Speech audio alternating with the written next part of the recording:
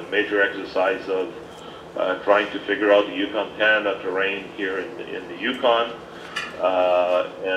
So it's part of that effort that led me to go do some mapping there in 2004, 2005. So that was the original mapping.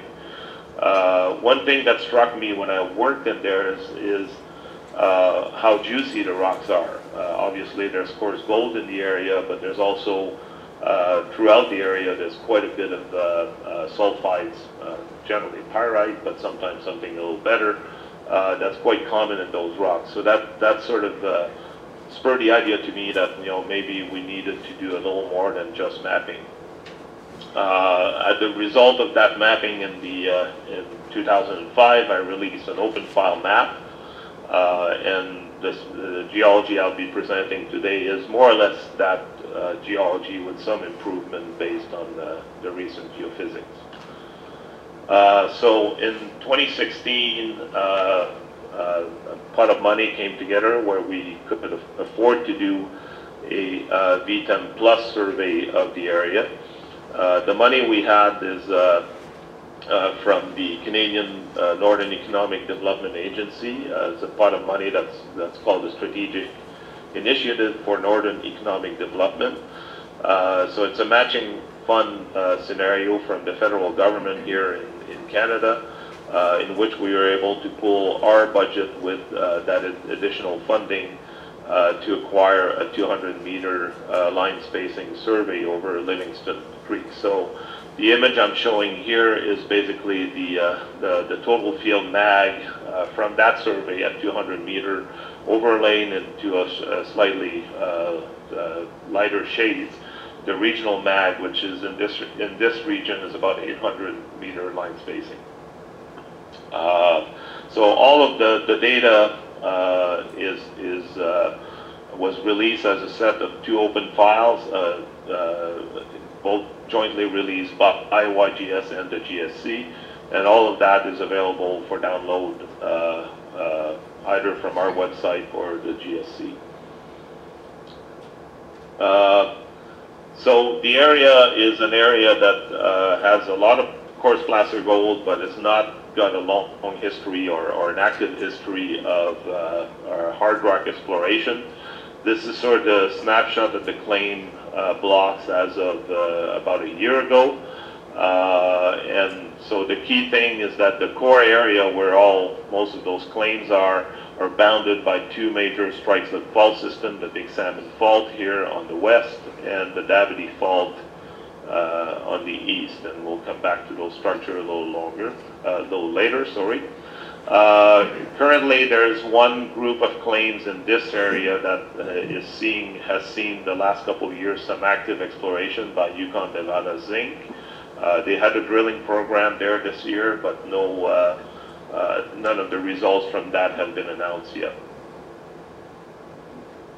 Just to the south of the map area, there's another group of claims that has seen some interesting results in recent years.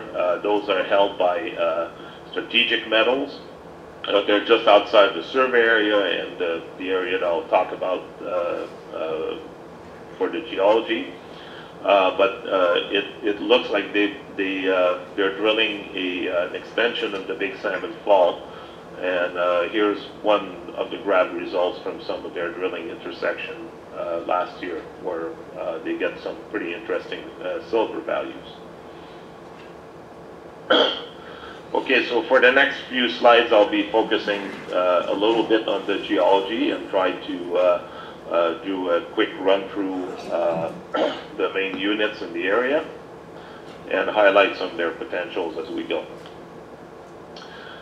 So the first thing, the Big Salmon Fault is the big structure that essentially divides primarily the rocks of Cornelia to the southwest, and those are a mix of Upper Paleozoic and Triassic, mainly volcanic and some sedimentary rocks. And then the rocks that we'll be focusing on for the rest of the talk are going to be the Yukon Canada terrain, which are northeast of the Big Salmon Fault. So the oldest units, and what I'll do over the next few slides is only turn on the units that I'm talking about. So the oldest units are the snowcap assemblage, and they're predominantly quartzite, semitic schist, a little bit of graphitic phyllite, and some subordinate chlorite schist and amphibolite, and a few thin bands of marble, mainly near the Big Salmon Fault. The snowcap is intruded by Devonian to Mississippian orthogneisses, tololite and granodiorite. A few of them were dated in the area here at about 350 to 3. This age is a bit anomalous and a bit old. Not very good results, but 350 to 360 is about the right range of age for these units. This is overlain by the Finlayson assemblage, which comprises some greenstone units in this area here, and this lighter shade of green is probably a mix of volcaniclastic and micaceous quartzite. And these generally represent arc assemblages. There's one fairly conspicuous greenstone marker unit associated with some ultramafic rocks and gabbros, which runs through the middle of the area. This one is, unlike the other units, is not an arc package, but it's more of a mid-ocean ridge basalt package, and it's associated with minor carbonaceous phyllites and as I mentioned, locally prominent ultramafic, the purple units at this end. The ultramafic was of interest last year. One of the local prospector here, came back and actually had proven that some of it near some of the structure formed jade. And it's also going to come back of interest to us because it's obviously it's an ultramafic, serpentinized ultramafic, rich in magnetite, so it will be important in some of the interpretation of geophysics later. The other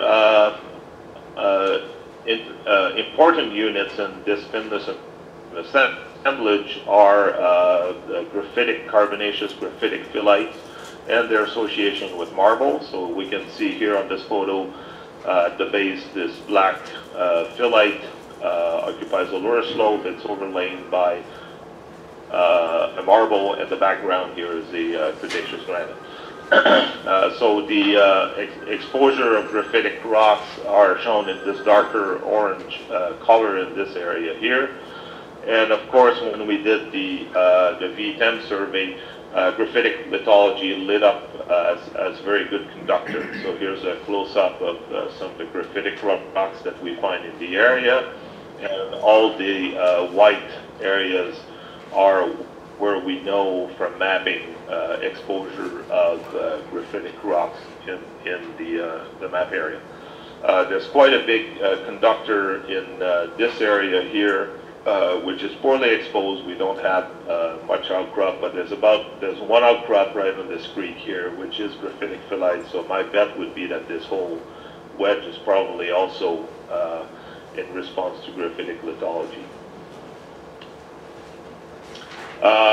So the problem with the graphitic lithology is that they will, as we saw on this previous slide here, they basically dominate the conductivity on some of these areas, but that doesn't mean that they're not prospective.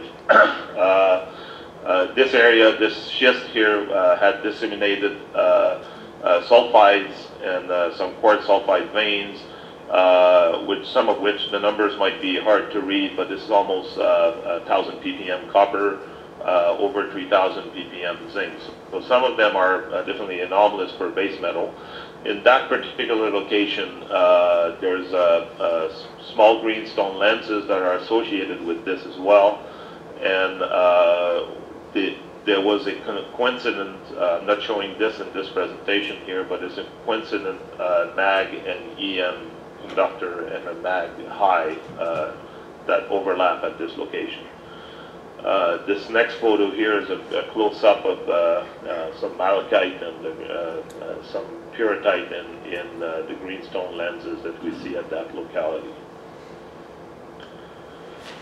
Continuing on with some of the geology, moving into this area here, the Finlayson assemblage, the Mississippian rocks are dominated by what we call the Mendocina and Dicer Creek succession. So these regions here, where there again are significant graphitic phyllites, some micaceous quartzites, and some marble shown in this blue here.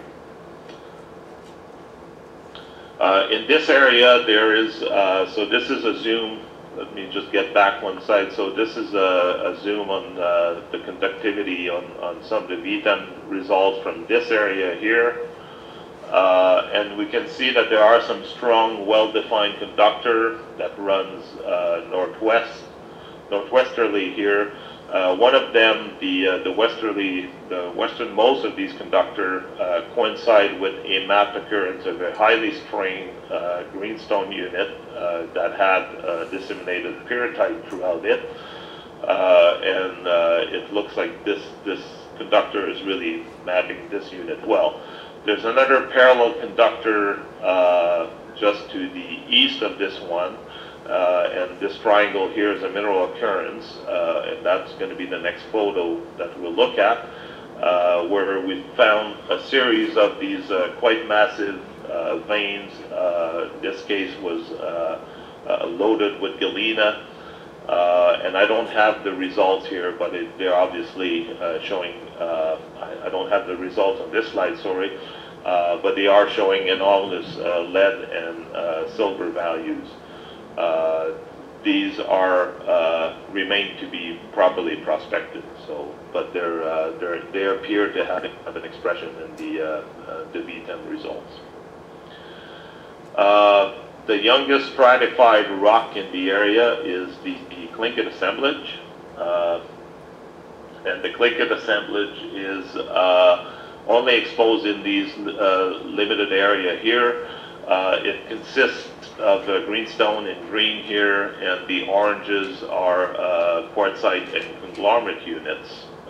So here's a highly strained quartzite of the Tlingit assemblage in this area. We could determine that this was a younger unit because we did some detrital zircon analyses on some of the samples here, and it contains detritus that are derived from these intrusive that we find in the area at about 350 to 360 million years. And the greenstones typically are more alkalic than other greenstones that we've seen in the area. So here are some shots of fairly highly strained greenstone in this area here, and some of the conglomerate units that we find on the other side of the Davide Fault. And then just to close in on some of the review of the geological units, the youngest Paleozoic unit that we find is our small discrete dikes that are dating as Permian or perhaps even earliest Triassic in age. And so you can see here, we don't see the relationship, but these dikes cut an earlier fabric here in quartzite semitic schist of the snow-cap assemblage. Okay, so the one of the obvious number one benefit of having the detailed geophysics was to test and improve our interpretation of the structure. It was sort of an interesting moment when I first got the results to overlay my geology over the geophysics and find out that the mapping was actually fairly good. So it allowed me to kind of locate more precisely some of the structures. It helped define, there's a structure here that was ill-defined in the early mapping, but is quite obvious when you look at the geophysics. The geophysics also quite clearly outlines the change between this north-south Davide fault structure and the predominantly northwest trends of structures in the Yukon-Montana terrain. So all these rocks are highly strained, so it's no surprising that the magnetic fabric would be following this dominant structural grain. The deformation history in this block here, most of the rocks are cooled by about 190 to 195. I don't know if you can see the smaller blue text here are argon mica cooling dates from the area. It is suspected, as I mentioned, that some of the Permian dikes appear to cut an earlier fabric. It's suspected that some of the deformation predates the Permo-Triassic, so this would be regionally the Klondike orogeny that Luke Baranek and Jim Mortensen defined a few years ago, and it really is corresponding to the Sonoma orogeny that we know of in Nevada. And this is all cut by these later strike slip faults, the Davide fault, and we presume the Big Salmon fault is not exposed anywhere, but we presume it's of the same generation as the Davide.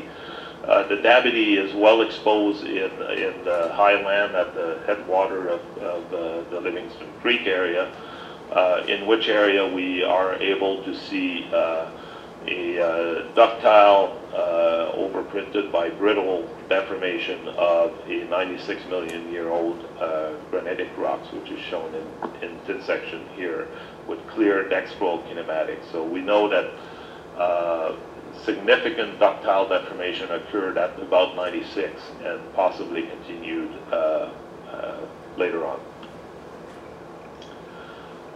So using the geophysics, I basically kind of refined the interpretation, and that led to releasing an updated map, which is essentially the same interpretation of the geology, but with a much better, much greater accuracy in the location of the geological and fault contacts on that. And that is available through our website as open file 2017-1. Okay, another exercise that we embarked in trying to get an enhanced interpretation of the geophysical results was to look for any kind of crust grain discontinuity or anomaly. And this came in the mapping, and I could go back to a geology map if you want later, but in the mapping we recognize a series of northeast trending late brittle faults. One of them is shown here, an outcrop. It's a fairly discrete fault plane, generally either left or right lateral displacement. They're probably mainly normal fault, maybe. And so we kind of interrogated the magnetic data and the EM data to find, to see whether we could identify these kind of features in there. So on the left-hand side, what we have is the resulting lineaments that we were able to draw from this, and if we focus on this area, you can see some kinks and breaks in the magnetic data in a number of places, and those are what we've tried to highlight. This is not a very necessarily a very rigorous, it's a bit of a subjective analysis, but we try to have not bias any particular area in the map area when we did this. And it seems when we finish the exercise, it seems that there is cluster of these features, these breaks in the magnetics that seems to kind of congregate more at the headwater of Livingstone Creek, the Livingstone placer camp. The green highlights here are areas that have been mined for placer gold over the years.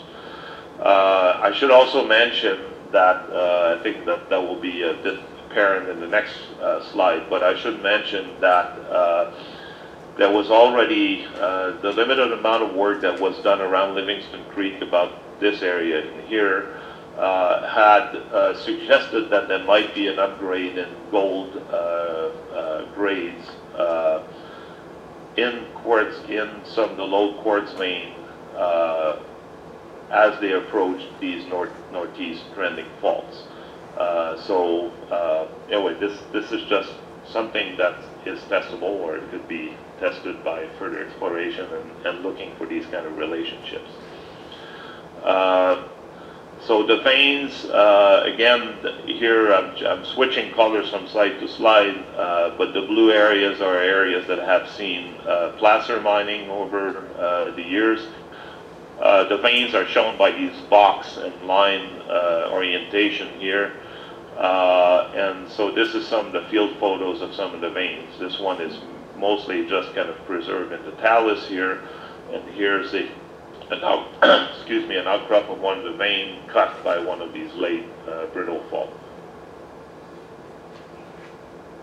I'm better geologist than prospector, so I have not found VG myself, but the VG has been, visible gold has been reported from a number of these veins over the years.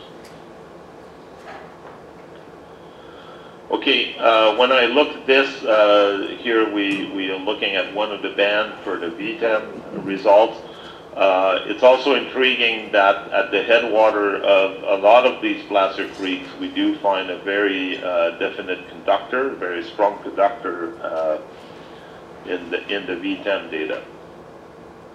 So I kind of focus a little bit on that, and it's notable that this conductor is, we can model it to be a steeply west-dipping conductor, which is conformable with the lithological contact, the transposed lithological contact in the area.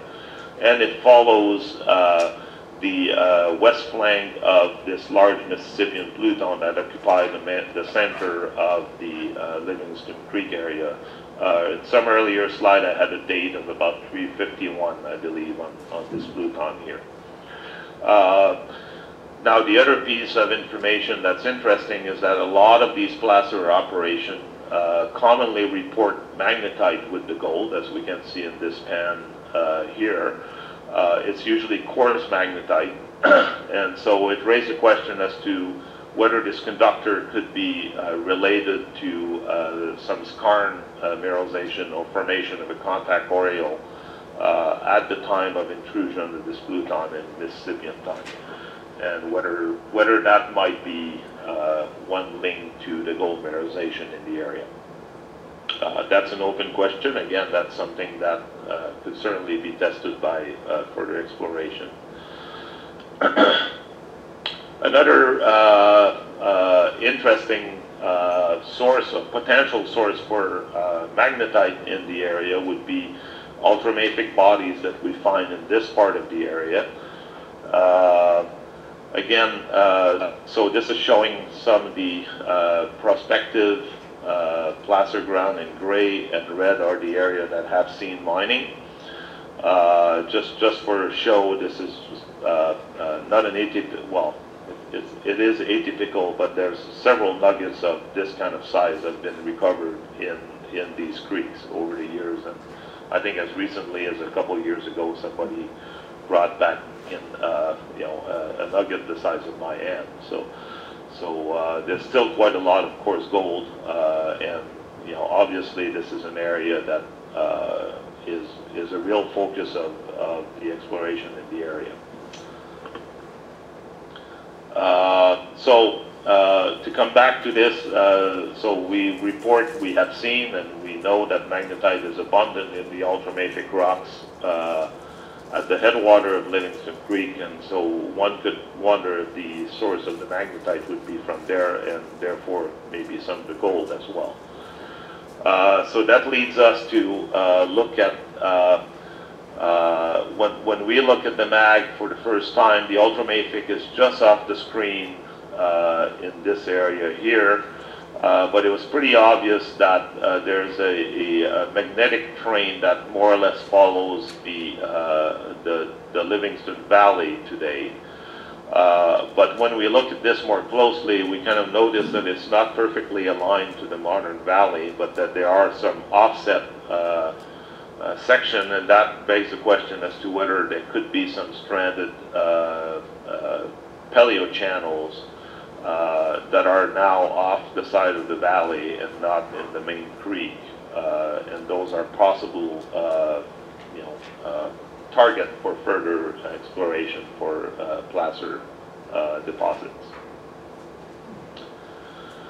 Okay, now jumping to other studies that we've done, and this was done for pretty much the whole territory, or everything that we could put our hands on the original samples. So we have an extensive regional geochemical stream survey, RGS, for the Yukon, and using the same source of funding that allowed us to do the geophysics over Livingstone Creek.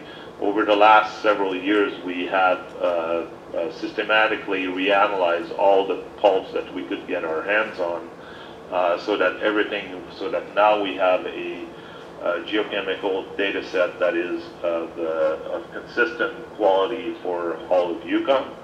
And we contracted CSA Global to do these derivative product weighted sum modeling. And so I'm showing here two models for the Livingstone Creek area for two of the gold models, epithermal and intrusion related gold. The key thing here is that obviously all the catchments that are in the headwater of these placer producing stream show some anomalous value in terms of their gold potential. Another exercise that we did, though, that's like, what, 13 years ago now, we did acquire a seismic survey along the Campbell Highway, so that's quite a ways, about 120 kilometers north of the area that we're focusing on. But it shows some interesting relationship, particularly in the reinterpretation of that data that was just published a few months ago by Andy Colbert. So we're going to focus, we'll look at some of the seismic and focus here on the Big Salmon Fault. And the key thing is that the Big Salmon Fault comes out as one of the major crustal structure coming out of the reinterpretation of the survey that Andy led. And this is published in the Canadian Journal of Earth Science. This came out sometime early summer, I think. So it speaks well for the potential of being a major plumbing system along the Big Salmon Fault. This is looking at some of the first vertical derivative regional data, and you can see that that structure is fairly well defined all along its length. And I'll just end this presentation here by focusing a little bit on the area around Little Salmon Lake. You can see here there's good topographic lineament defining this structure, and we'll zoom into some areas near Little Salmon Lake where again this is some of this weighted sum modeling by CSA Global. It might be hard to see at that scale, but we do see some anomalous value for gold in this Livingstone Creek area. And another area that kind of lights up in a similar way is along the Big Salmon Fault near the west end of Little Salmon Lake. There is a prospect in this area that has seen some work, not in recent past to my knowledge, and where there's some documented epithermal gold mineralization associated with tertiary volcanic rocks. So I think that that speaks well to the prospectivity of the Big Salmon Fault and possibly its role in mineralization at Livingstone Creek. All the stuff and more that I've just talked about over the last half hour were summarized in a report that's in our Yukon Exploration and Geology from last year, from a year ago in January. And you can find some of the details of what I've talked about here. And if there's any questions, if we can communicate back and forth, I would happily answer your question.